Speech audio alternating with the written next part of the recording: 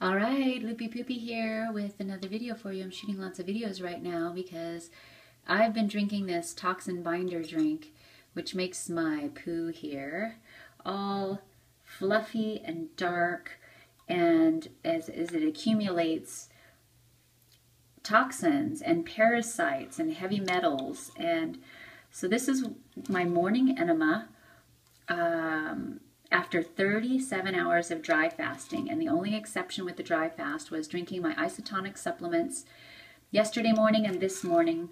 And then I did drink the Toxin Binder Drink. So those are the only things I ingested for the last 37 hours.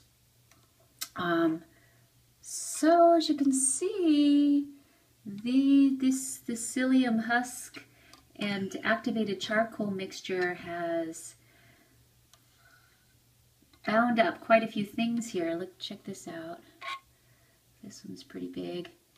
I would venture to gather that that is a parasite that's been coated with all this stuff, because they kind of look like that. And then, wow, how is it that that looks like there's a fire? Oh, that's weird. In my video, it looks like there's a fire as I move my fork. Wow, that's kind of crazy.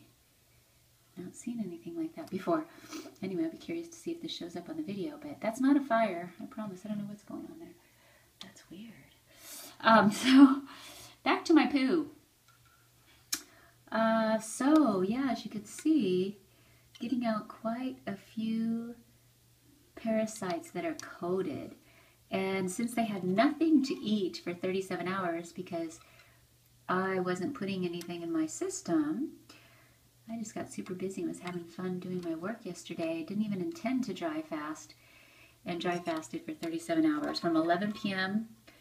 Night before last until 11, or actually it's about noon 2 days later. So this is what I've gotten out now, not putting any more food in me, and I know that there are some parasites in here. Look at that one. Wow. Just coated with the Toxin Binder Drink. If you want to know what's in that, check the video description of this video.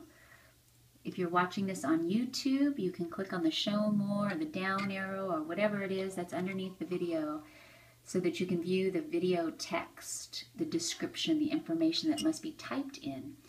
Because in that you will find my recipes for the Toxin Binder Drink and a bit more information that will help you if you're interested in doing some of this and getting this out. Wow. What a haul. I've been getting huge hauls lately because I'm taking this Toxin Binder Drink to get this stuff out and doing coffee enemas. So this morning was a coffee distilled water enema because I didn't have enough urine. So,